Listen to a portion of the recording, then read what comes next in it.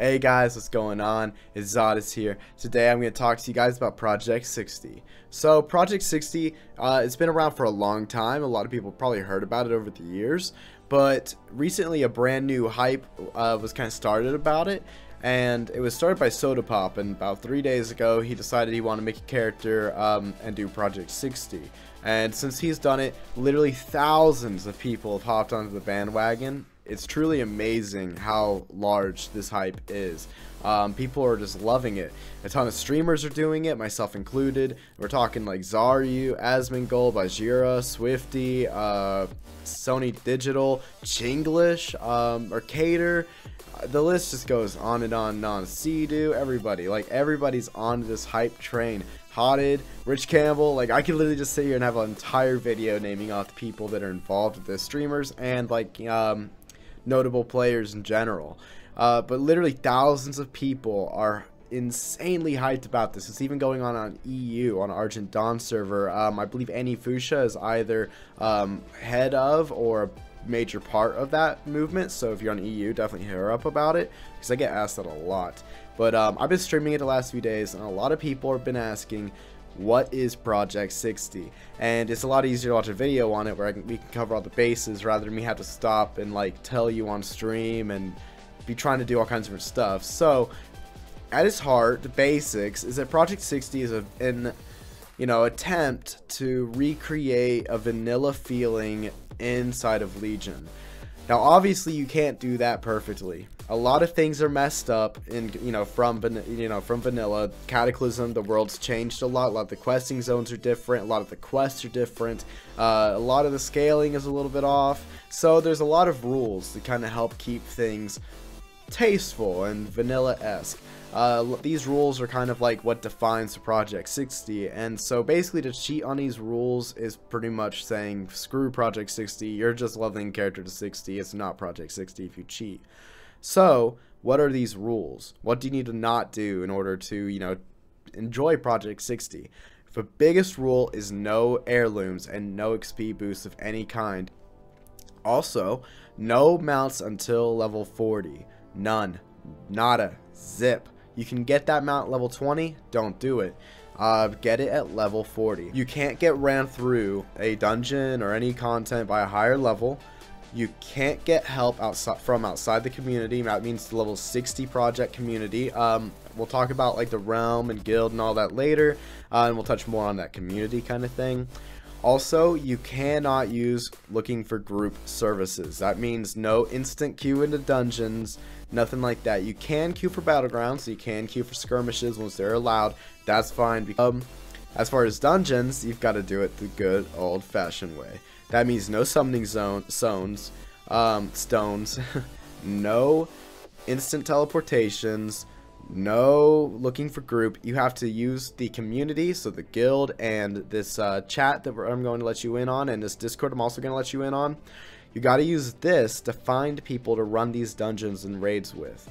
And then you've got to run to the dungeon. Like the good old days. If you didn't play vanilla, you don't know what you're in for until you do. You're going to have to run to the instance portal and walk in. And then walk out and run back to wherever you're questing. So those are the main rules to the level 60 project, Project 60. Now what about the community? So Asmongold and Soda did start a guild.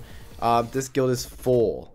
But with that being said, they are still inviting people. So the guild is called At the End of the Day. It is on Moonguard US, and it is an insanely amount of fun guild. It is so much fun. Not only do you oftentimes get to play alongside your favorite streamers, which is a really cool part of it, but also it's a really tight-knit community. There's 1,000 people on it. In it, and there is no less than like 300 people on at any given time. It's extremely hype. The guild chat's extremely lively. They're super funny because, as you can imagine, it's like a cross between Twitch chat, streamers, and like avid classic lovers. So it's a really fun community. Everybody is constantly looking for things to do. Everybody's running dungeons or doing BGs. It's super fun. It is super fun, that to say the least. It is just super fun. It is a great guild. I know a lot of people won't be able to get into it. That is what's sad. They are talking about starting up some brother and sister guilds. I know that SonyDigital started a Horde version over on Moonguard as well. So if you want to play Horde, then you can do that. I don't know what it's called, and I don't really know Sony, so I can't hit him up and really ask him, or else I would have in preparation for this video. But I just don't know Sony that well. So if you've got the right connects, or you follow Sony, or you have a way to talk to him, then hit him up about it, and he'll be able to get you in. I hear that it's only got like 300 something people in it. So it's pretty much like a guaranteed. As long as you don't cheat, you're willing to take this seriously, he'll let you in. And that's the main thing. Like, if you even want a chance to get into at the end of the day, because of how tough it is to get in, it's actually kind of easy to get in. It's tough to stay in. You've got to be able to take this seriously. If you're inactive for a couple days straight, kicked. If you cheat, kicked.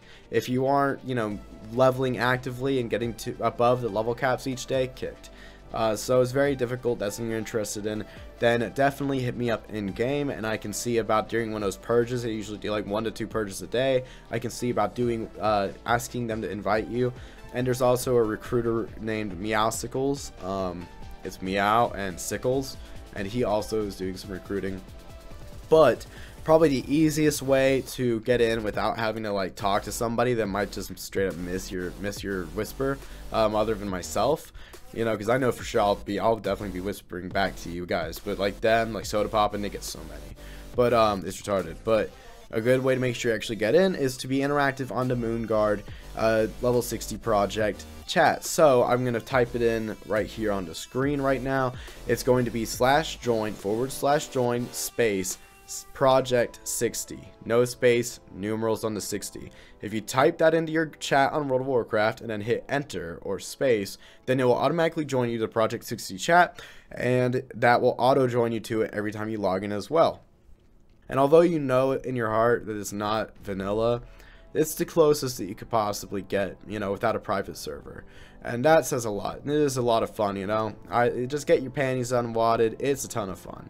It is so much fun. I'm loving it. I'm truly loving it. I can honestly say that I've had more fun doing Project 60 the last couple of days than I have in WoW Live in years. And I think it's like the 3rd time I said that, and that's because I mean it. So anyways, guys, I hope that you give it a shot. If you don't, all good, man. It's not for everybody, but if you do, I hope I see you in game. If you're a Horde, I hope I kill you in a BG, and I hope you guys love it as much as I have. Make sure to stop by the stream too, because I'm gonna be streaming this every single day, and I want to know how you guys are doing. I want to be able to talk to you guys. That's the best platform to be able to talk in real time. So thank you guys so much for watching. I hope you enjoyed the video. Make sure to check by the stream. Make sure to hit that like, subscribe, and share button, because you guys love me and I love you. And I will catch you guys later. Peace!